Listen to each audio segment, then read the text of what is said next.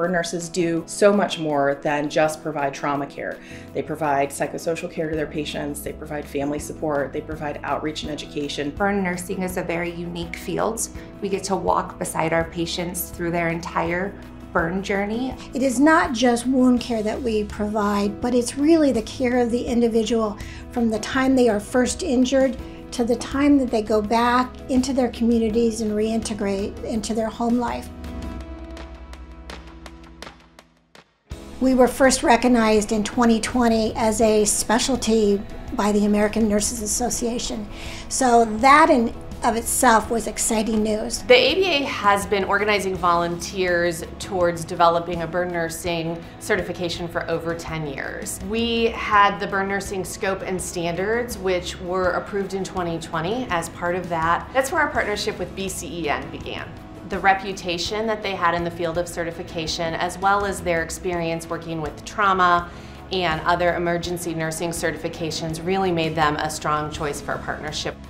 We play a big role in the development of the certification. We've been around for 43 years, so we really have a tremendous amount of knowledge and experience when it comes to building a high quality, relevant exam. I think the thing I would highlight first and foremost is that it's the best possible thing that a patient could get if they have a certified nurse taking care of them, because we know that nurse has had to pass a very rigorous exam.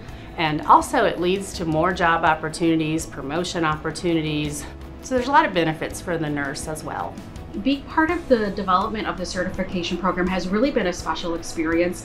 As a nurse, formerly in the emergency department, I really appreciated the importance of having a specialty certification, what that meant for personal and professional accomplishment, as well as having good patient outcomes. There have been so many different studies that show the correlation between specialty certification and improved patient outcomes. And I think that a certification really promotes a lot of knowledge and confidence. I became a burn nurse because my mom died in a house fire, actually. And so my call to be a nurse was not just to be a nurse, but to be a burn nurse. And so the idea that I can be part of this process to help certify the best of burn nurses who will provide the kind of care that was provided to my mother and to my patients and to, generations of burn patients is super important to me, both professionally and personally. The need for a certification that speaks directly to burn nursing is big. Without certification, we can't demonstrate the knowledge and expertise that's needed. I think just the opportunity to become certified in an area that I'm really passionate about. It's such an honor to be able to take an area that I love working in and make it into a specialty. It's so exciting that it's finally here, right? For me personally, having specialty certification has helped me feel more comfortable and confident in my role, that I have the knowledge and skills that it takes to provide really good care for the patients in my settings. And it's finally our time as burn nurses to be able to do this. So I think on a personal level, on a historical level, as a burn nurse, that's really exciting.